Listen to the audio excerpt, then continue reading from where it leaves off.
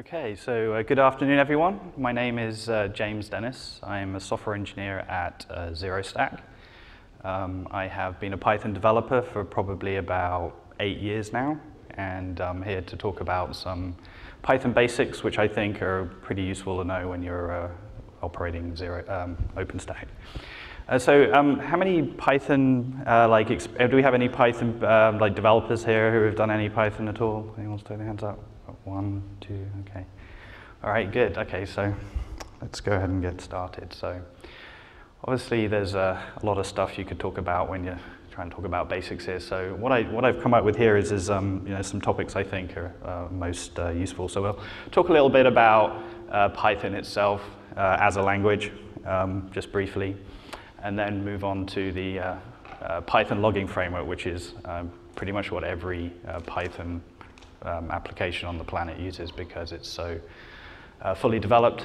And then threading models, which are used in applications.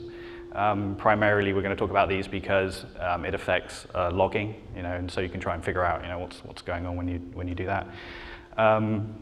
Those of us who work with OpenStack are quite familiar with the Python backtrace, stack trace that appears in the logs. So we're going to go over one of those, and so you can learn how to read it and get some useful information out of it, and also how you can actually add some additional logging yourself to the code. Say you've reproduced the issue in a test environment, and you want to add some additional logging because some of the variables that you need to figure out what's actually going on is not present. Okay, so Python, it's a dynamic interpreted language.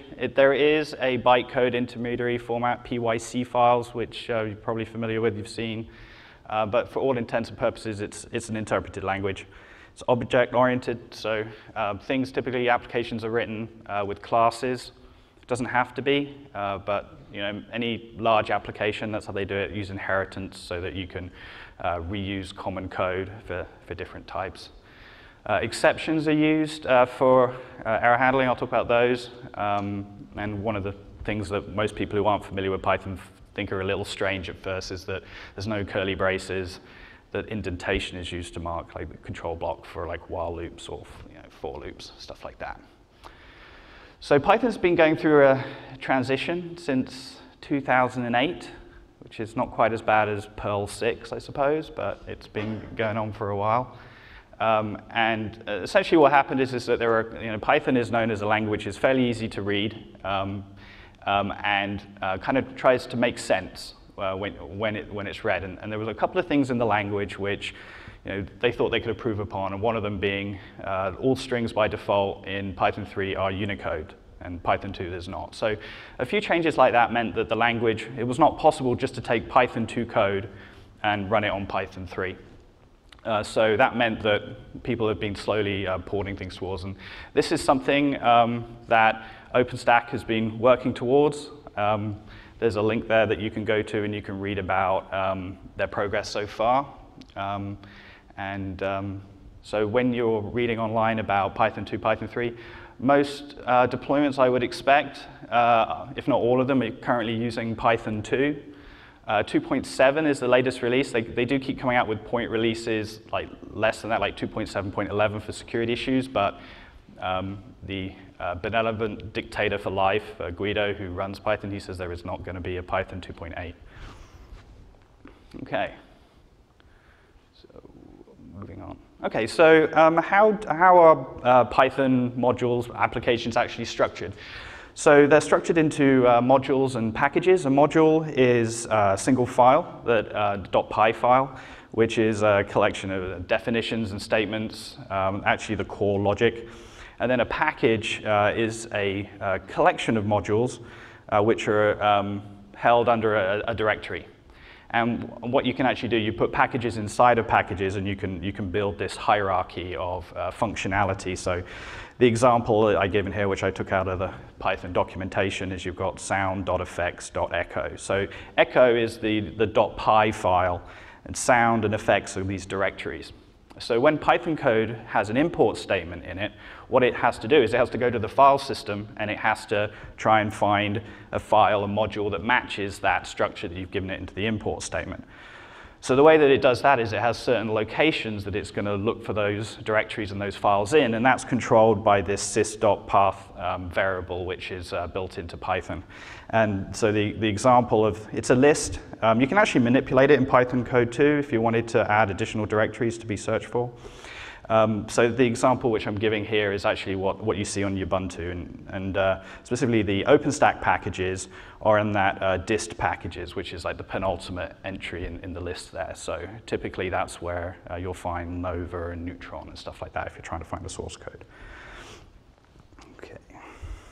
Okay, so what does an import statement look like? So I've given two examples here. They do look for the files in the same place. Really what the difference is between these two is how you then access that module in the code itself. So with the first import statement, if you wanted to get to that echo effect class that I put there as an example, you'd actually have to put sound.effects.echo.echo effect. So the second one is sort of a way to import echo directly without having to do all that typing. So this example, we have a class called echo effect, and it's located in that location there. So the import Python, when it saw my import statement, it searched through and it found that location. Okay. So the other place where this is useful to know with OpenStack is that you've probably, when configuring Nova or Neutron, sometimes you have this concept of a driver, and you've gone to some documentation. It tells you put this long string with dots in, and that will make it work, right? So this is actually what's going on under the hood, is that it's turning that into an import statement followed by a class.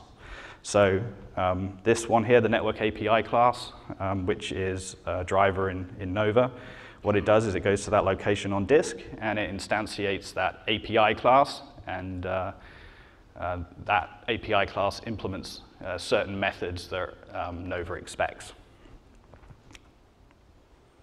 Okay. So I was saying earlier is Python has an extensive logging module. In fact, it has 3 chapters in the Python documentation, and just shipping with the standard library, which every Python installation have, there are 16 different ways to handle logs that are generated. Right? So I put 3 examples up here. Some of them are derived from the others, so I suppose 16 is a little bit of an exaggeration, but there really are 16 classes. So you can configure everything from just saving a file to a disk to writing your own or having them sent to an HTTP server. By default, OpenStack uses one called the file watch handler, which is one that logs to disk, but is also good for using with log rotation. Okay. All right, so logging levels. So the log levels that OpenStack uses are, again, are derived from the Python logging package, apart from the trace one, which they added, which is typically used for tracebacks. So critical is the least verbose. So that's saved for really bad things. I'm not sure I've ever seen OpenStack omit a critical. Typically, I see errors and traces. And then debug is the most verbose. So if you really want to get a good idea of what's going on, like what decisions Nova scheduler is making or something like that, then really you want to get that debug level. So one of the powerful things, and also sometimes something that people complain about with Python, about the complexity of logging module, is the fact that loggers themselves actually exist in a hierarchy, much like packages. And what this allows you to do is actually to configure different log levels for different parts of the hierarchy. So for instance, this hierarchy here, which I presented in the example, I could say that I want Nova.api.openstack to have debug level. But I want Nova actually to remain like at critical or something like that. And you can sort of do the same thing with handlers. If you want a log handler which sends a notification to a server to only process errors, then you can do that. You can set the error level, the debug log level to error, and that handler will only handle that error. And it's sort of invisible in the hierarchy, but it's there. It's the root logger. So when you're specifying verbose and debug in your OpenStack configuration files, what it's really doing is it's telling the root logger, I want everything to be logged at this level. And unless a setting is set somewhere further down in the hierarchy for a particular module, that will be the level that everything logs at. So there is some OpenStack specific configuration that occurs. And this is centralized in Oslo log, which is shared among all of the services that I looked at. And because the Python logging module is so flexible, there are certain things the application needs to do to set it up, where it might want to read a configuration file from, stuff like that. So it makes sense, it's centralized. So the basic logging configuration, which is, I imagine, what the majority of people use, you have these two flags, verbose and debug. And one note I noticed when going through the code for this is that if you set verbose to true and debug to true, you'll end up at the info level, not the debug level, because the way that the code is written, it sets the root logger to info, checking the verbose flag after it's actually set the debug one. So watch out for that one. And after it's set that root logger level, it will actually apply all of these things called the default log levels. So this list here is this key value list. What this has in it is logger identifiers in that hierarchy I was talking about, and what level they should be at. So what this means is that if you tweak the debug or the verbose flags, that's not actually going to affect the logging levels of these things that are listed down the bottom here. And one time that this affected me actually is when I was doing some RabbitMQ debugging. I was trying to understand what was going on with Oslo messaging. And if you see on the list there, Oslo messaging is actually set to info. So the verbose and debug flags have no effect. So what you can do is you can set this default log levels setting on in any of the configuration files, and therefore you could set it as blank, and you get debug for every single module. That's probably not a good idea, but you can take the default and you can tweak it.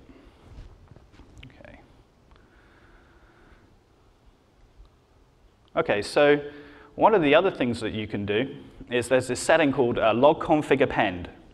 And if you set this, you set it to a path to a logging INI file. And what this does is that the Oslo config, the verbose, the Oslo logging, the debug flag, the verbose flag, they don't take effect. And neither does those default log levels for all those other modules. All of the logging configuration is read out of the configuration file. Now, I've seen in some OpenStack services, they actually have an example of a file which you can use. If not, it's actually just a standard Python logging module configuration file. If you look at the Python documentation, there's a whole tutorial on, excuse me, on how to use it. And even in your own Python programs, you can use it. It's like a single call. You import logging, you do logging.config.fileconfig, give it the path, and then it'll pull it in. So if you really need to get fine-tuning on your logging, and then this is what you could do. And also, this is the mechanism that you could install other logging handlers. So if we talked, like I said earlier, if you wanted to set up like a logging handler that makes an HTTP call or something like that, then this is the most flexible method to configure logging. You can do anything you can do with logging Python logging with this. Okay, so moving on from logging for a bit. So Python uses exceptions for errors. So the way that these work is that somewhere in the code, after many function calls, it detects a problem. Maybe the Python runtime itself detects a problem. It will raise an exception. And that exception will actually filter up through the stack. It's unwound until an except block is found. So I've given quite a kind of a simple contrived example here. So we have a try block. Inside that, I make this function call called show data. Then somewhere down in the depths of show data, it connects to the database, right? But if it has a problem connecting, it will raise an exception. And the except database error there will receive that. And so I'm using the logging library here. It has this .exception method, and that will actually print the trace back to the screen in any method there. That's kind of a basic overview of exceptions. So with that show data here, I mean, this will help when we come to talking about stack traces or back traces. They're the same thing. Here's an example of the stack that's occurring with the call to show data. So if you can imagine, you call show data knows that there's a number of fields. So it calls show field for a specific field. Just think we've got a loop going on there and it's calling show field. So it has to get the information for that field, and then it connects to the database. So in the example I gave earlier with the database not being able to connect, what happens is connect to DB raises an exception. The stack unwinds all the way back to where I called show data, and then that ends up getting logged. So a backtrace. Okay, so this is obviously something that's not too easy just to throw on a slide. But what I've actually made this smaller than expected. I've stripped out a few lines, but to point out some important things on this one here. So as it says at the top, the most recent call is the last call. So if we go right to the bottom there, you can see that where the exception occurred, it was a connection refused. So like, how did we get there? So we go back up to the top. This is the entry point. Now this is a Nova API call. So we went into this. We were handled by a function called double underscore. In Python terminology, that's called dunder. So in this dunder call function, in this init, and then what happened is that if you look down the list here, you can see it went into the security groups module. It then went into the Neutron driver. It went into the Neutron client, so it's about to make a call to Neutron. It went into the Keystone client, which is because the Keystone client actually implements a bunch of base functionality that all the clients have, but it gives you the context. And then finally, it made a call to Neutron, which failed. So what you can deduce really from the traceback here is that the operation that was being performed wanted to get some security group information, or perhaps set a security group. And so it executed and instantiated a Neutron driver and failed. So that's the sort of information that you can get from the traceback. You know, what service it was trying to connect to and why. And the other thing it does, you can see here, is it tells you exactly what Python module was actually making the call, or what line. And then when you look at that line, you'll see where it makes the function call to the next piece of the backtrace. So if you want to add additional logging messages, so this first line at the top here, logger, get logger, so this is the bit where it builds that hierarchy. So dunder name in Python is a special variable, which is the package location in the module. So what that ends up making sure is that, and most OpenStack packages do this, I think all of them actually, is that the logger for a particular module is the same as the package hierarchy, so you know how to set it.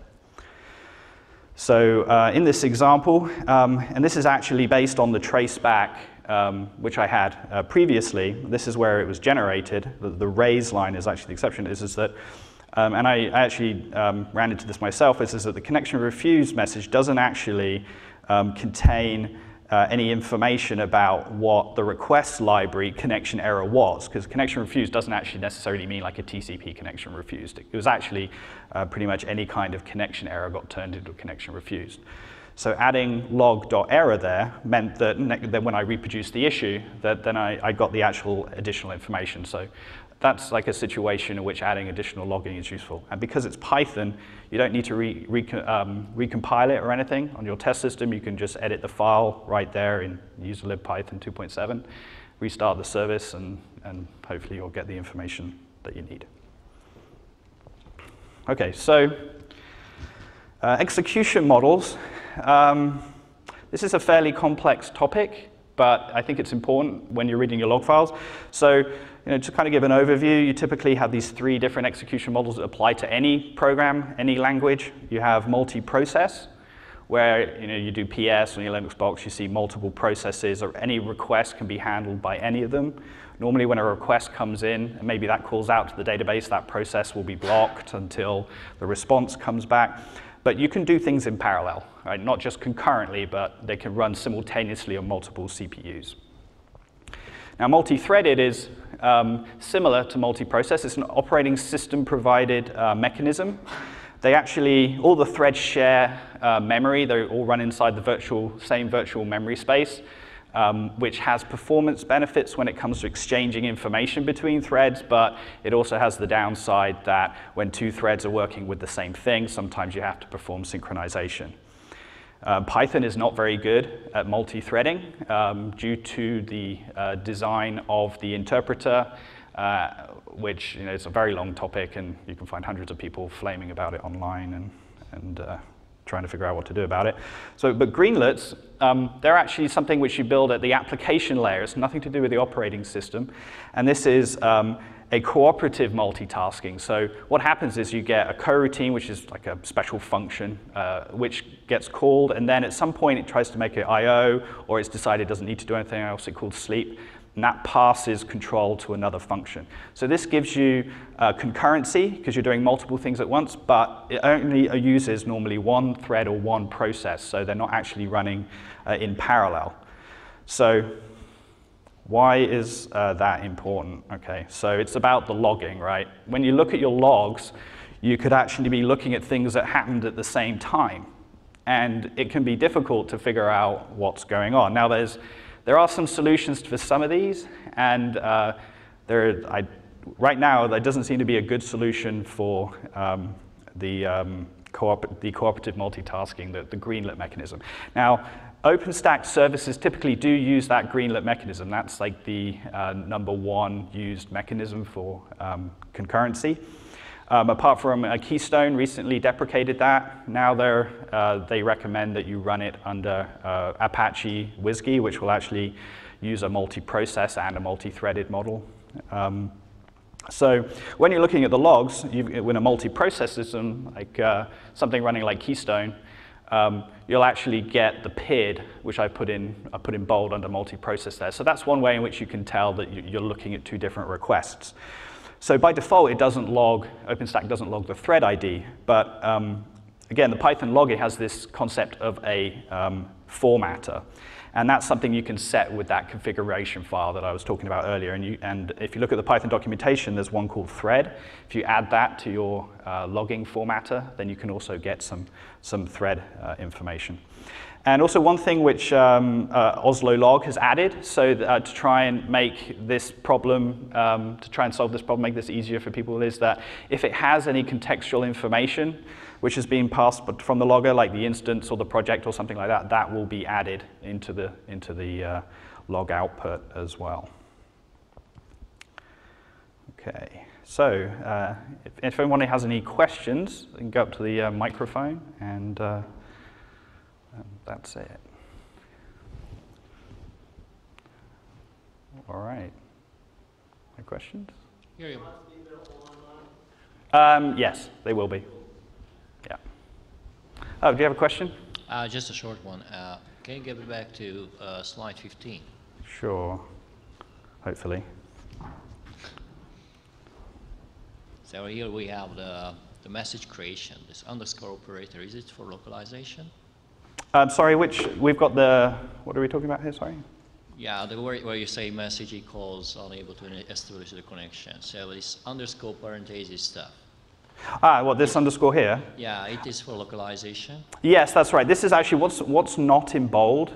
The unbolded stuff is what the original code was there. So that's OpenStack localization support. So because I threw this error in like myself, I didn't really worry about localization or anything, so I just put it in there.